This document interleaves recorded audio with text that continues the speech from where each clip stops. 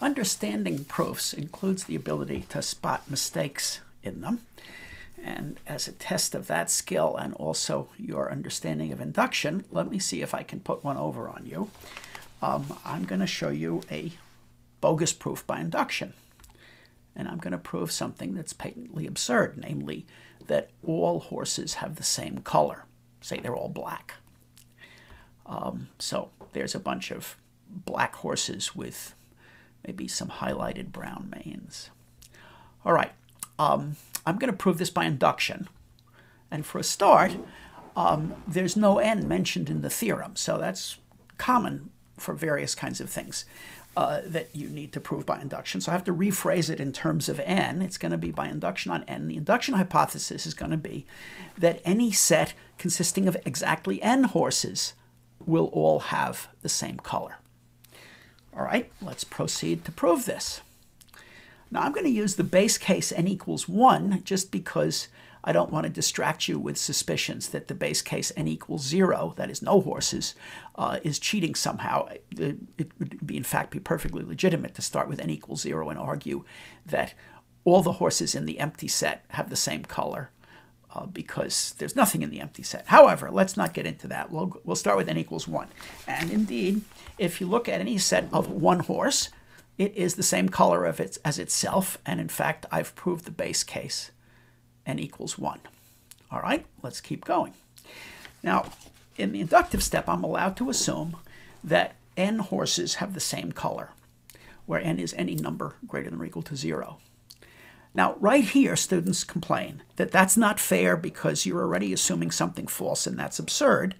Well, yeah, it is absurd, but that can't be the problem. I'm just allowed to assume an induction hypothesis. All I have to do is prove that n implies n plus 1. Since it's absurd, there ought to be some problem with the proof. Well, let's watch and see if there's a problem with the proof.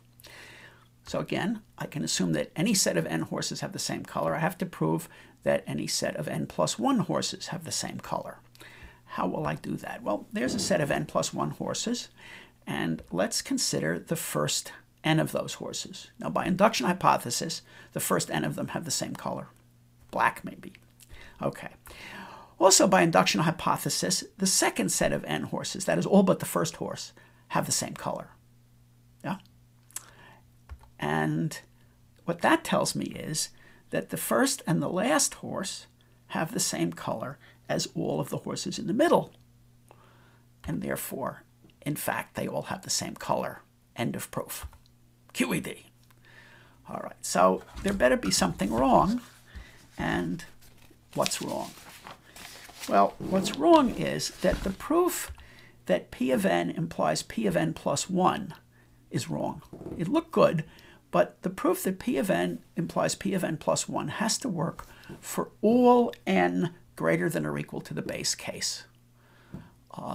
And if you look at this proof, it doesn't work in the base case. When n is 1, and you're trying to go from the base case to 2 and so on by implication, the proof breaks down. Because what happens with our argument in the case that we're trying to prove that P of n implies P of n plus 1 in the case that n equals 1, well, in that case, there aren't any middle horses.